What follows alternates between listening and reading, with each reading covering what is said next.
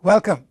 My name is Victor Behel. I'm a principal researcher in Microsoft Research. I also manage the networking group here in MSR. And I'm very excited to tell you about this project that we're pursuing with great passion and vigor called Project Hawaii. So let me begin by talking a little bit about the evolution of computing. And if you haven't done so, there's a really nice study by Morgan and Stanley which talks about 5 cycles of computing. And the first one being the supercomputers, followed by the mini computers, then the PCs, the internet, and then the mobile internet. And part of the study sort of reveals that how much and how fast the smartphones and the mobile devices are taken off, not just in the United States, but all over the world.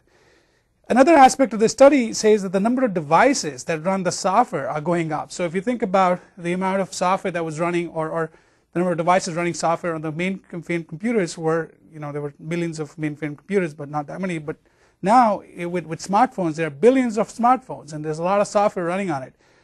Another aspect that comes to bear here is the fact that the phones are just resource limited. We all know this. We know the fact that the screen size is small. We know the battery is limited. In fact, there was a study, there was a paper in the IEEE proceedings in 1995 by Powers which said that battery energy doubles every 35 years. So it's by no way following Moore's law. Now, as we get used to these new devices, our expectations of what these devices are able to do is not going down. So when the PCs came, we expected the same thing from the PCs as we expect from the mini computers. And similarly, when the internet hit us, we were still trying to do all the things that we were doing with the PC, but now on the internet. So the same, if we sort of think about it in that way, when we look at the smartphones, we are going to expect the smartphones to do the same things that the PCs were able to do. But because of the resource limitations, it is not clear how we can do that. Okay, so that's been a huge problem. And so we think about how do we solve this? How do we solve this problem? And we start to realize that the problem can be solved if we take advantage of the infrastructure that is around us. And there's a lot of infrastructure. For example, I'm standing indoors right now, and where I'm standing right now, I have access to lots of computing horsepower that is sitting in the building somewhere here. Similarly, when I'm commuting, I have access to the cloud, which is the large data centers which have a lot of computing and horsepower and storage available to us. So why not marry the two together?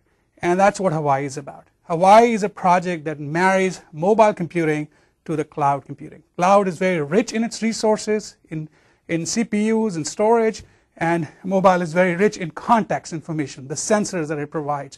And it is right there with us all the time. And that's what we're doing. So Hawaii is basically, I think of Hawaii as a service store.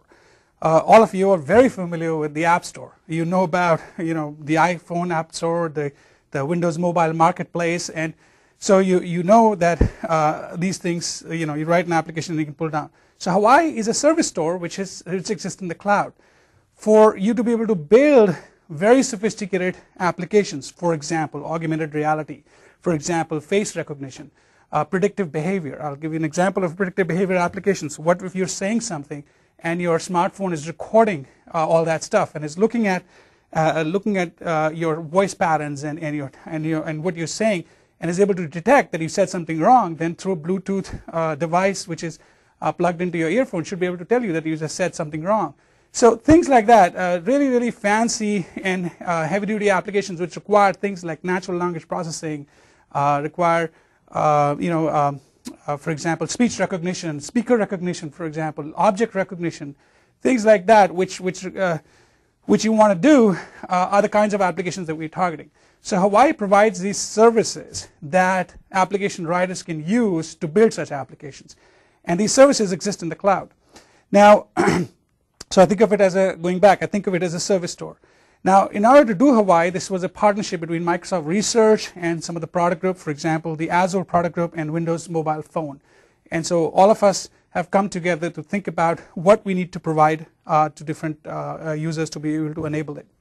So today, for example, in its very first version of Hawaii, we provide 5 to 6 services, and they include the compute and storage service, which is the Azure service that you're very familiar with. They are also provide identification services, which are sort of the Windows ID that you have, because when you go to the cloud and you want to ask the service, you need an identification. We provide location services, which is very fundamental to location and mobile computing, etc. We also provide notification and alert service. So if something has happened, interesting has happened in the cloud, and it wants to inform you, then an alert is sent to your device so that it wakes up or does whatever it needs to do with that particular piece of device. We also provide an application depot, which is primarily for research, and we provide mapping services, because if you have the location, then you want to map it to some service like Bing Maps, etc. So these are some of the services that one is provided, and we are targeting at this point the research community. We're targeting students.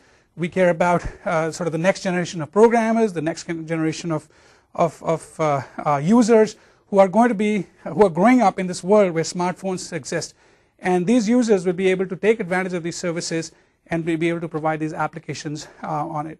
So for that, we are working with academia. We're working very closely. In fact, we piloted this program in spring of 2010, and with University of Southern California, with Duke University, and with Wisconsin, and these partners went and taught courses on this subject. And the feedback that we got from them was that these two courses were a major success. The students loved it. They liked the hands-on approach to things. They liked the fact that how we were taking the new generation of devices and marrying them to the cloud and providing the ability to do it. And so because of that success, we decided to expand the program, and we have now partnering with many other universities. Many of them are listed on the website that you can go to, and are also looking at other interesting ideas of how do we create an ecosystem which really is self-sustaining. So we have community blogs where students help out each other. We also have professors helping out each other, and we are looking into creating course curriculum around this whole space of mobile and cloud systems. In terms of services, we are also looking at new additional services, and part of our learning comes from looking at the applications that students are building. And as they build these applications, we look at what are the kinds of things they're using again and again, and from that we develop a service. So for example, as we move forward, we are thinking of building a rendezvous service. A rendezvous service is a really important service if you want to do multiplayer gaming. Similarly, we're looking at speech-to-text recognition. There are times when you have some thought, you want to speak it into your phone, it goes to the cloud, it converts into a text, stores it into your notebook. Similarly, we're looking at object recognition. I mentioned face recognition a while ago, etc. And all these services and the power of the algorithms that we have developed over the many, many years can now be brought to bear in form of services to these phones. And we're also working with academia to identify additional services. So having said all that stuff, we're doing everything to make it also very simple. So for example, in order to program, we are looking at providing a virtual machine environment where you just take the device, the virtual machine, you load it onto your PC, and then you're ready to go and start programming. We're also looking at ways of how do we distribute these applications. We are fundamentally a research institute, and so as people write applications, we want to sort of see, how can we provide more tools to do research. One example of that is a 3G test application that we did with the University of Michigan. As of today, more than 70,000 users have downloaded that application. And what it does, it basically goes and looks at the bandwidth of the cellular network no matter where you are, and it looks at different aspects of TCP, UDP, etc., and then provides it to the users, and people have downloaded it. But this is a pure research application that does require cloud, because a lot of the analysis is being done in the cloud, but it also works with the mobile phone. So we have these courses going on. We are providing the infrastructure piece. You will hear there's another talk that actually goes through the details of how you could build Hawaii-enabled applications, and we basically view this as a partnership. We have seen students build some really unique stuff in there, and we have learned from that. So as we provide these basic infrastructure pieces, we also expect that new things will emerge out of it. And I encourage you to work with us, to give us feedback, provide us more information about what you would like to see and what is missing and what could be done better. And we will, I promise you, we are all there to help out in that process. So thank you very much once again for participating in this, and please do contact us if you need more assistance. Thanks a lot.